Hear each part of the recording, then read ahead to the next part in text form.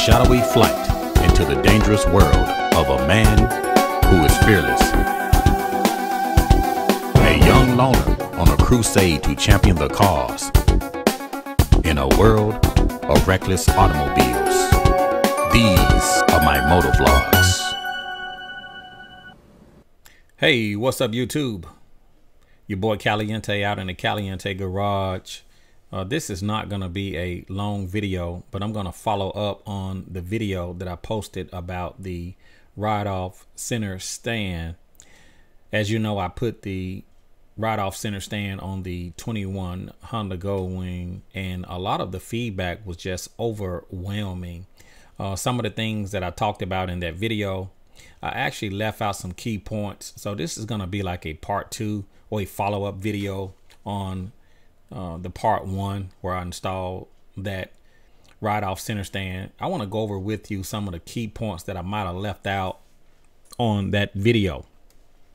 One of the things that I noticed is I got a lot of comments. A lot of bikers have been reporting that they have not had any problems with their OEM center stand.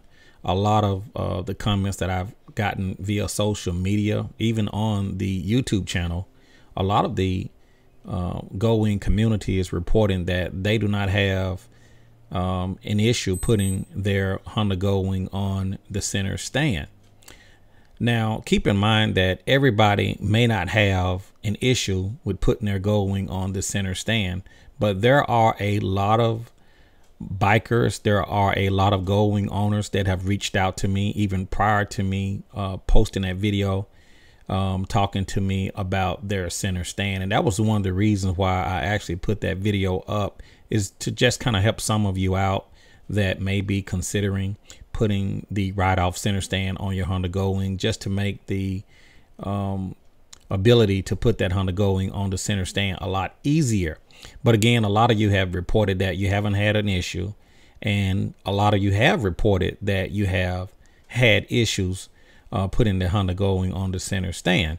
Now, keep in mind that on the previous generation Goldwing models 2012 through 2017, that Goldwing is a lot heavier than the newer Goldwing, the 2018 plus Honda Goldwing. The previous generation Goldwing is a lot heavier, so it will be more difficult putting the Honda Goldwing on the center stand on the previous generation Goldwing in comparison to the newer Goldwing.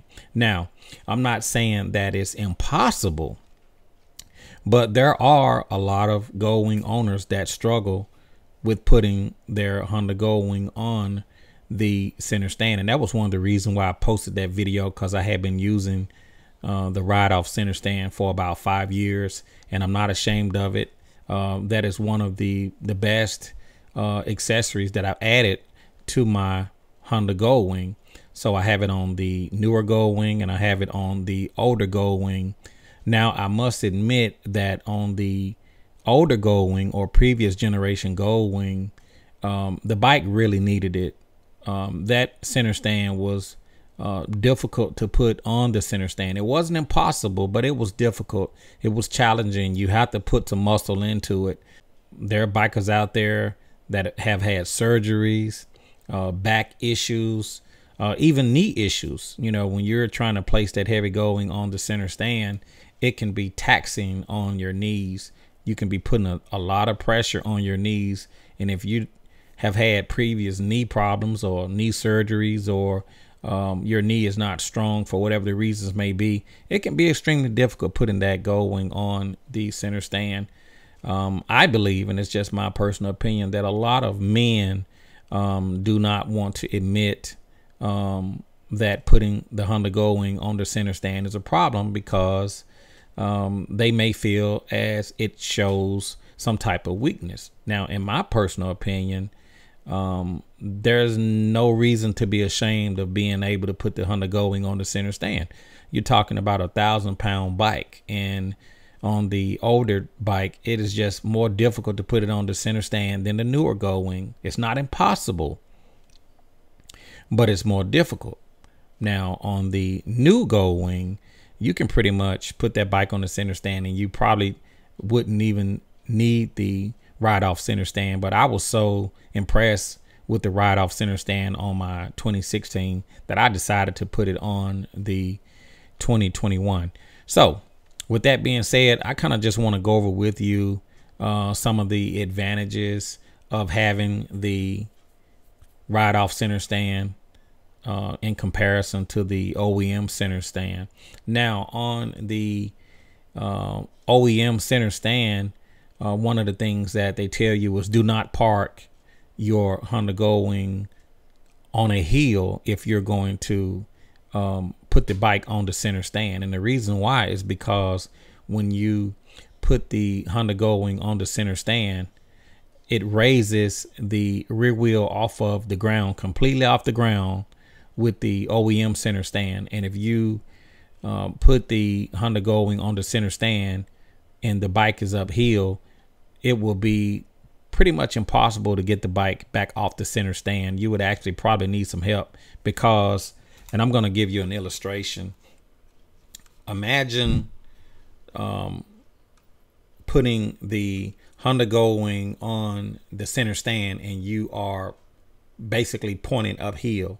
If you're on that OEM center stand and the rear wheel is off the ground, once the bike rocks back on to the center stand, you're not going to be able to get the bike back uphill off of the stand to make contact with the road on the rear wheel. And that's one of the reasons why they tell you do not park the Honda Goldwing on the center stand if you're going to be facing uphill. Now, one of the things that I like about the ride-off center stand, that when you put the Honda Goldwing on the center stand, it doesn't completely raise the rear wheel off of the ground. So even though you're parking uphill, you still can pull off the center stand even if you're pointing uphill. That's one of the advantages that I like about the ride-off center stand, is that it pretty much just take the bulge out of the tire. It doesn't take the tire off of the ground. So if you want to put that Honda Goldwing on the center stand and you're pointing uphill, it's not going to be a problem getting the Honda Goldwing off the center stand. But on the OEM center stand, it will be pretty much extremely difficult because you got to get that Honda Goldwing off the center stand, up the hill to make contact with the road on the back wheel. So that's one of the advantages that I like about the ride-off center stand. Now, one of the reasons that some of you may not prefer to have the ride-off center stand is because it doesn't raise the rear wheel off of the ground. Now, I left this out of the last video by accident. I forgot to mention to you guys that if you place a 1-inch thick piece of wood under the ride-off center stand, it will actually raise the rear wheel off of the ground. So in the event that you need to add pressure to the rear tire, or maybe you need to do some maintenance to the rear of the bike, you can actually raise the rear wheel off of the ground even though you have the ride-off center stand on the Honda Goldwing.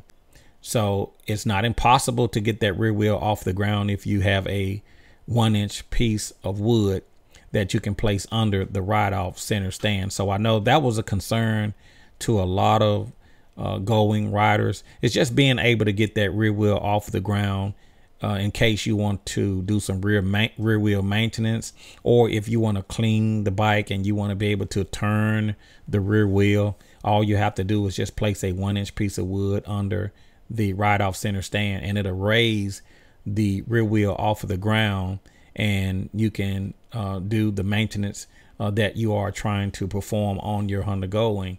So that is another benefit of having the ride-off center stand, is that it just doesn't take the rear wheel all the way off of the ground, but you can get it off of the ground with the 1-inch piece of wood. Now, I've tried this with a 2-inch piece of wood, and it's pretty much impossible to get it on the center stand trying to use a 2-inch piece of wood. For me personally, I find that a 1-inch thick piece of wood will work fine. A 1x6 or a 1x, just slide it under the ride off center stand, and it'll actually raise the rear wheel off of the ground, and you can perform your maintenance and you can clean your rear wheel. So installing that ride off center stand on the Honda Goldwing is not a disadvantage. It's actually a blessing in disguise. Again, there's a lot of people out there that struggle putting that heavy Goldwing on the center stand.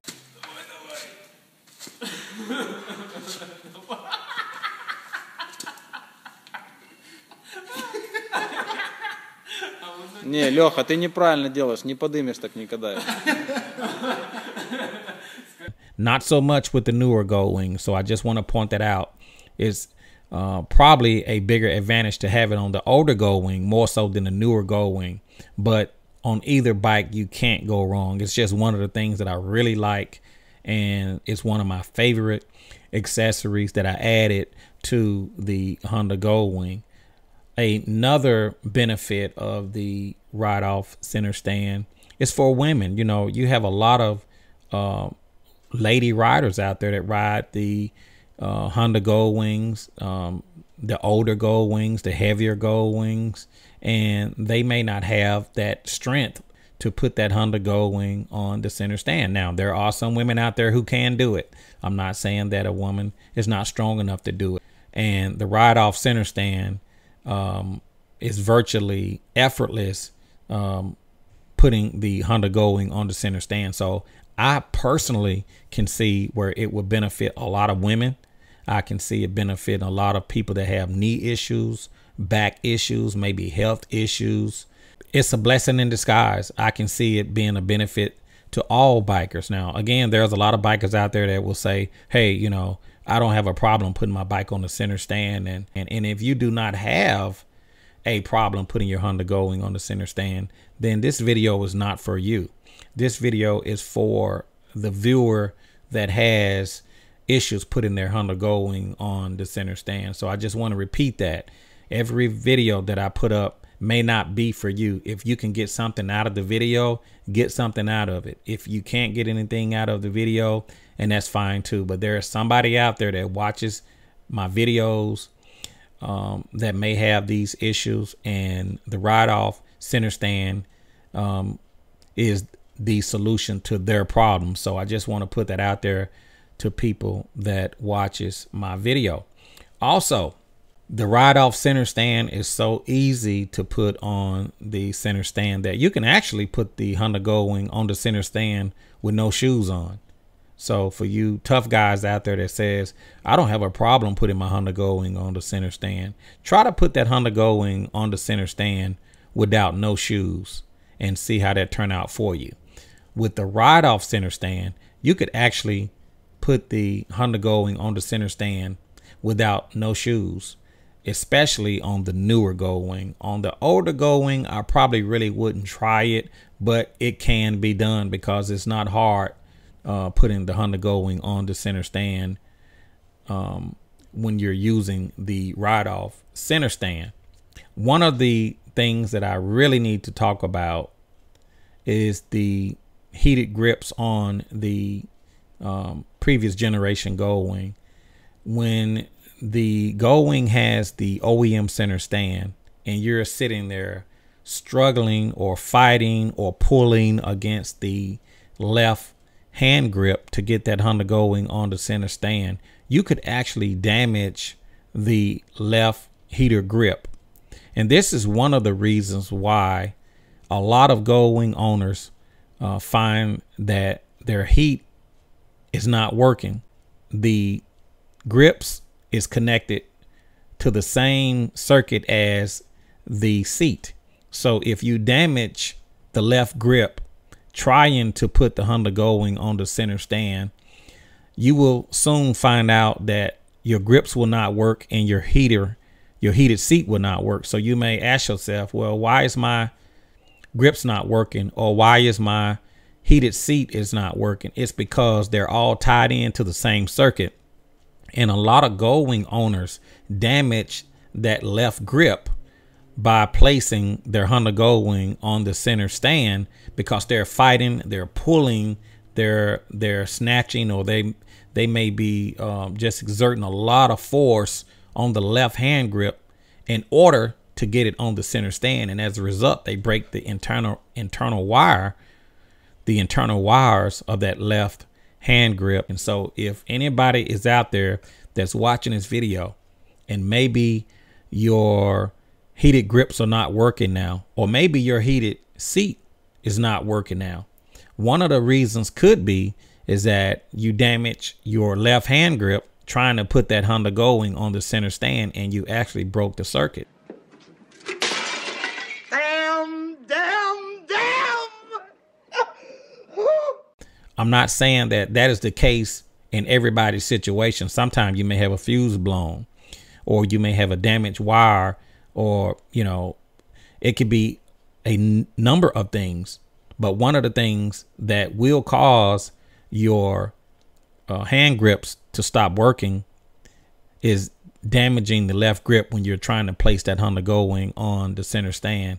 So I said that to say this: when you put the ride-off center stand on your Honda Goldwing, that eliminates the reason to exert all of that energy and force on the left hand grip. You could actually put the Honda Goldwing on the center stand without even touching the handlebar. So I just want to put that out there. So that is one of the benefits that I do like about the ride-off center stand, is that you don't have to exert all of that force on the left hand grip.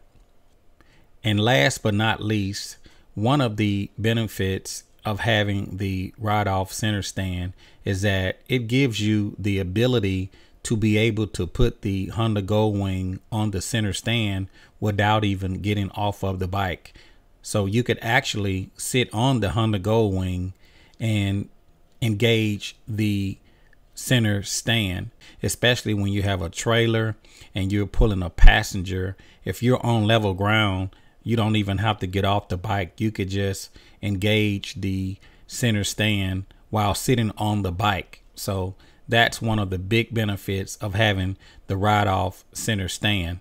With the OEM center stand and the rear wheel not touching, you cannot put the Honda Goldwing on the center stand without getting off of the bike. So with the ride-off center stand, you can still sit in the seat and put that Honda Goldwing on the center stand. I hope this video sheds some light on some things that I left out in the last video. I just wanted to do a follow-up and just kind of talk to you about the ride-off center stand, and just kind of let you guys know some of the things that I probably didn't talk about in the last video. So in my personal opinion, it will be an advantage to all of the Honda Goldwing riders to have the ride-off center stand on their Honda Goldwing, especially if you're having health problems or knee problems, or you're having health issues. And also it prevents the left hand grip from getting damaged. So if this video applies to you, I hope you get something out of it. And if this video does not apply to you, I appreciate you for watching this video. I'd like to thank all of my viewers and subscribers. I've put out over 1,200 YouTube videos. If you like this video, be sure to click the like button, and be sure to have a happy New Year's. We're going into a new year, and just it's a blessing to be here for another year, because there's a lot of people out there that did not make it due to COVID and for a lot of other reasons. So as you bring in the new year with your families, just give God some thanks for allowing you to see another year. Well, I'm not going to hold you. I hope you guys enjoyed this video. If you like this video, be sure to click the like button. And if you haven't already, subscribe to the YouTube channel. I will include a link in the description of the video where you guys can pick up the ride-off center stand. If you guys have the older previous generation Goldwing, I will include a link showing you how to install it on the previous generation Goldwing. And also I will include a link showing you how to install it on the 2018 through the 2022 Honda Goldwing. So if you like this video, click the like button. If you haven't already, subscribe to the YouTube channel. This is your boy Chris, just out in the Caliente garage, just giving you a part 2 of the ride-off center stand. advantages and disadvantages of some things that I left out in the first video. And I will talk to you guys later. See ya.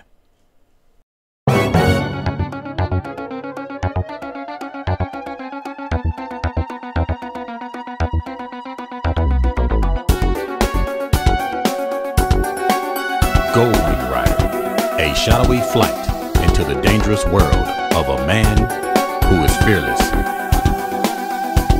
A young loner on a crusade to champion the cause in a world of reckless automobiles.